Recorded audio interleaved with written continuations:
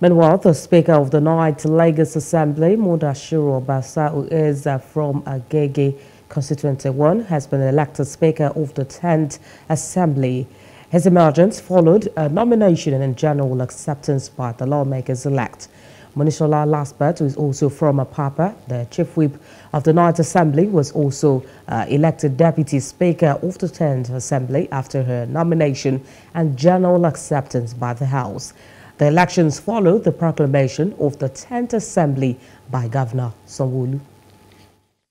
Today is the turn of the 10th Assembly, an assembly that we believe will be vibrant, an assembly for the first time that is having 20 new member-elects and 20 returning members. I'll expect you to do the right thing as always. My interest lies in ensuring that we work together. We work collaboratively to ensure that Lagosians feel both the legislative and the executive. Each one of you, regardless of the position, brings a unique value that we have seen and the perspective to this assembly. And it is through your collective effort that you will achieve this extraordinary feat. The emergence of a speaker and other principal officers is a decision entrusted to you by the Constitution. I trust that you will carry out this duty with the highest level of integrity and respect for democratic principles.